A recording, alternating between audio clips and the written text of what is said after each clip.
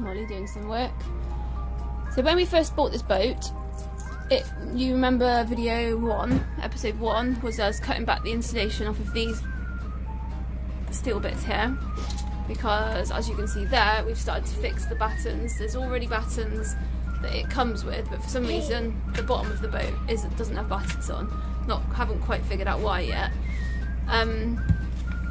But the reason that we have taken such a long time to line the boat, which basically means putting wood up on the walls, is because we need to be sure that there's not going to be any moisture that gets through. So basically when it's obviously warm in the boat, this is cold, and when the warmth hits the cold, it creates condensation, and that's what this is. Look, so it's rusted and it's all started dripping down, and you can see this is where our TV was.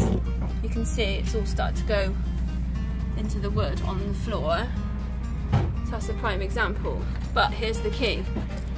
The boat comes insulated already, so spray foam insulated. This is the yellow stuff, but there are gaps. So if you look under there, we need to insulate all under there.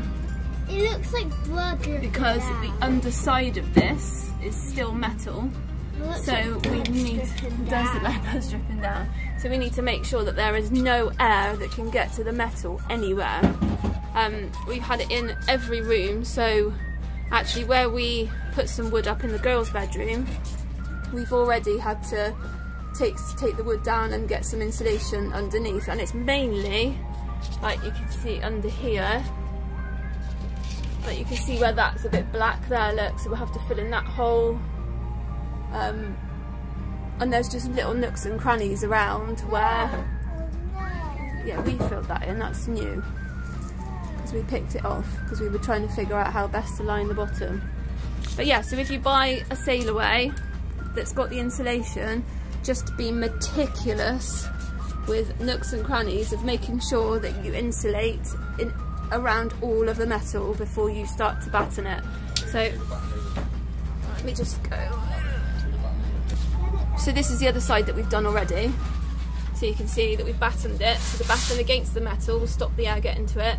But then we've literally insulated, so you can see under there where Stu hasn't insulated yet, that the rust is starting to come down. So we'll have to get in there. But you can see where he's done it all along there.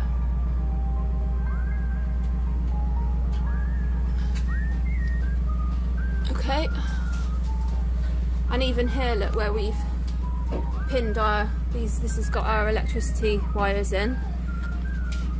So even where we chipped it back to screw this on, we've insulated all around it so that no air can get to the metal at all, because it will start to rust and drip, and then you'll end up, when you line it, which would be like this, it's just a temporary bit of board at the minute, you'll just get damp patches all the way through it, and it'll ruin your decor and look horrendous, and you'll have to redo it completely.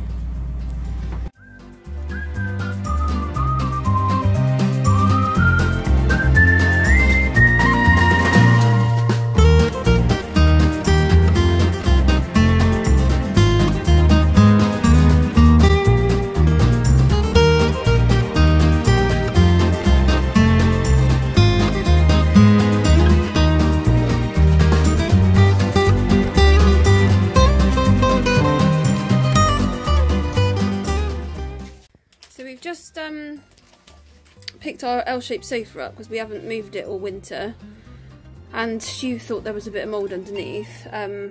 We've cleaned it, but you could see where the mould was, and it was covered on that bit, but it's also not very strong. You can see where it's starting to bow, where we've had like blow-up mattresses and stuff and DVDs and stuff in there.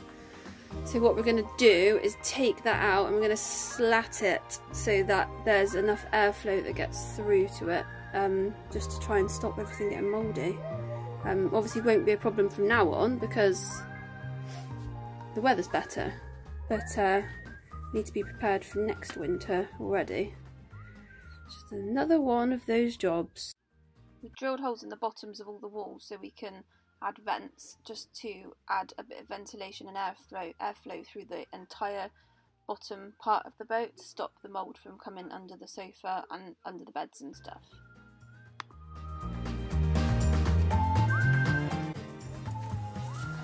Oh, my bed's under. Lucy, my bed. Oh. So, you said you haven't done it. That's because I wanted to surprise you.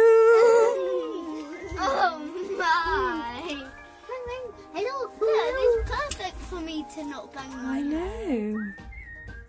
Do you like it? I love it. Do you? Thank you, Mummy.